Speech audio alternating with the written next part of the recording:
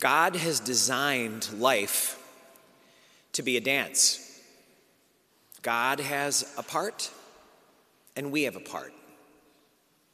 Figuring out what is God's to do and what is ours to do is how to make the dance elegant. A lot of people in our parish are gardeners, and one parishioner lives on a corner where everybody gets to see the fruit of the labor. He's got a huge garden, and he works on it all summer, and a lot of the neighbors love watching it develop from the first turning of the earth in the spring, through all the planting, through all the weeding.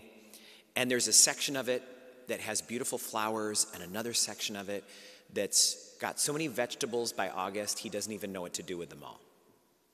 So there's people that go by that route all the time. Some of them on their way to work, some of them are joggers or walkers. And one woman who walked by every day of the summer and watched the garden closely took her earbuds out one day in August and said, "Wow, what a glorious harvest the Lord has provided for you." And he said, "Yeah, but you should see how this garden looks when God is the only one doing any of the work." Cooperative effort. Gardeners know that.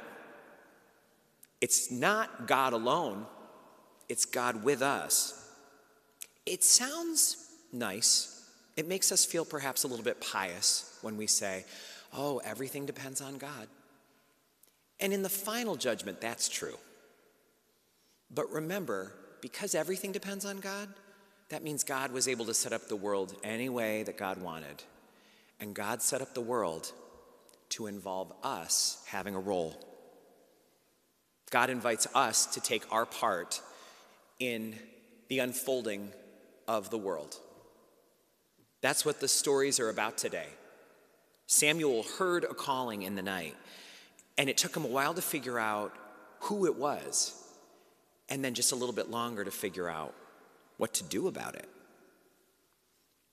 Samuel was young, and Eli was old and had been on a faith journey for a longer time. And so he had to teach him that he needed to say to God, "You're the one giving the instructions, just speak.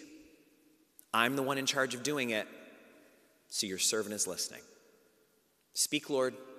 I don't have the plan. You've got the plan, but I've got the boots, and I've got the garden gloves. You speak, and I'll do it." If we say that, that's the moment when we get out of the driver's seat and give God the wheel. It's a big moment.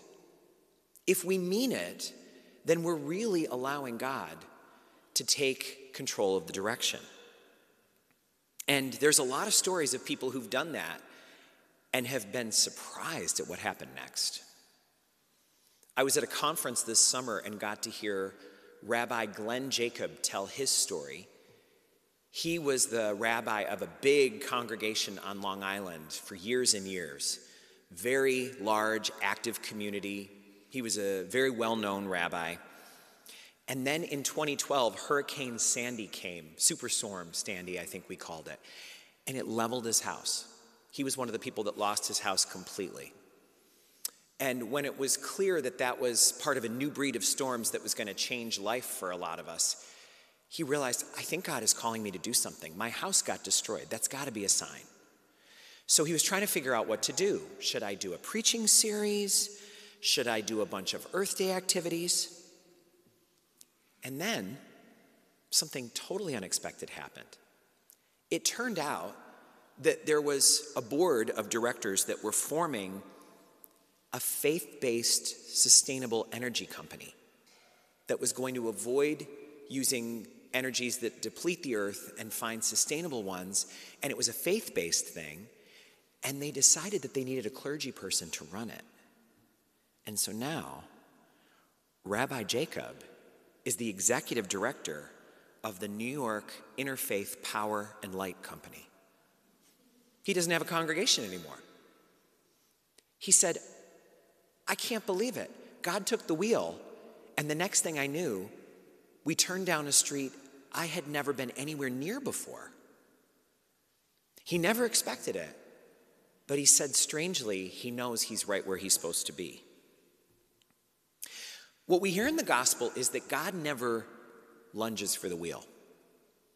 God never grabs the wheel. God is not pushy. God is not going to edge you out of the driver's seat. That is only an invitation. It is totally up to you and me. God never grabs for the wheel. We hand it over. And that's what we hear when Jesus says to those first people that are watching him and hanging out, looking at him through the bushes, lurking behind the pillars, who is this guy?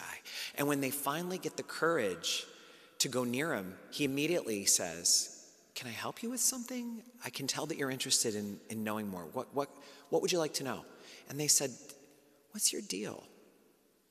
And his invitation is very simple, not pushy. Come and see.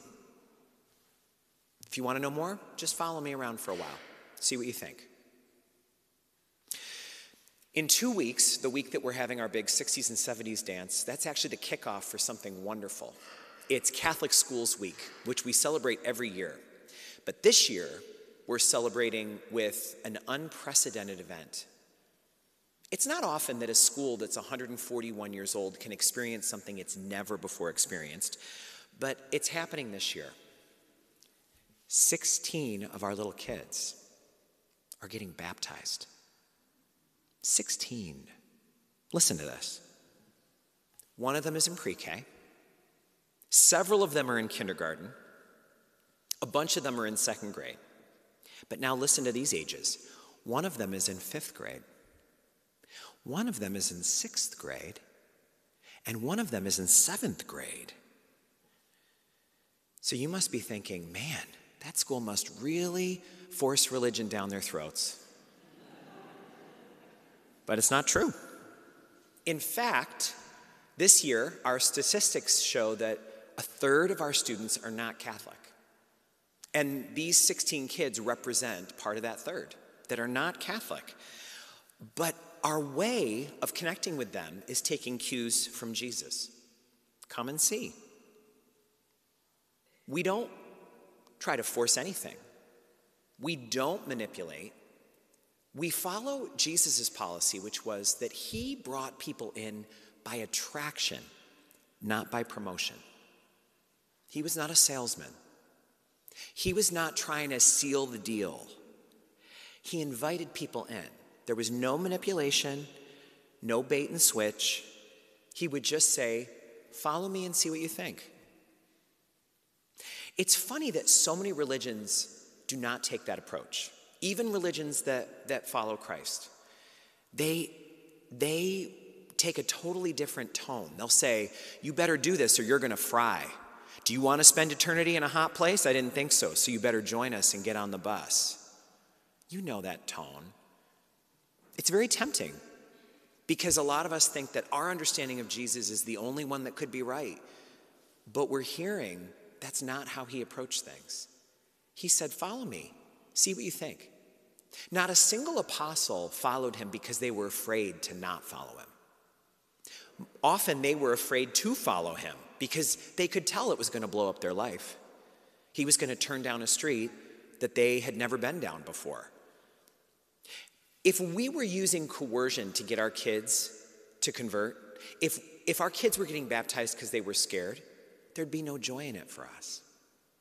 It wouldn't feel good. But we know that each of those kids is on a journey that is between them and God. We're just so blessed that we get to witness it and experience it. One young woman, a girl who's now one of the older ones, every single time she came up for her blessing over the past couple of years have said, can we do it yet? When can we do it? And it was her parents that needed more time. Obviously not her. She was ready. So this week, the question is, are you ready? What would it look like to know that God was calling you? What are you waiting to hear, or what are you waiting to see in order for you to hand over the wheel? Are you prepared to hear that voice in whatever form it comes? it's very likely not to come in the middle of the night like it did for Samuel. I mean, it could, but it's more likely that it might come by a feeling that you get when you read about the care portal in the bulletin. A lot of people have told me they read about that and went, all right, Lord, I hear you. It might be that you've heard that announcement about small groups. Whenever I make an announcement about small groups, I often will see someone throw an elbow to the person they're sitting with. Maybe that's an invitation. Maybe it's more than just an announcement at church. Maybe that's a real invitation. And it might be something totally different. It might be something that happened over Christmas. If somebody that you love pulled you aside and said, are you going to have another one? I'm kind of worried about your drinking. And we might say, oh, she's always worried about something, or oh, he's just trying to get the upper hand. Or is that an invitation that came out of someone else's mouth but comes from another place? It's going to be gentle if it comes from God. God doesn't lunge for the wheel. But those invitations that you get, they come with great power. It may not be a hit over the head, but when we asked our kids at school, so why do you want to be baptized? A lot of it is very simple, like, I don't want to come up for a blessing anymore. I want to receive Jesus.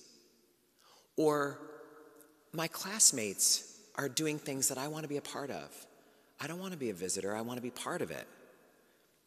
That's how Jesus did it. Attraction, not promotion. Invitation, no hard sell. Do you want to know what it would be like to hand God the wheel? Come and see.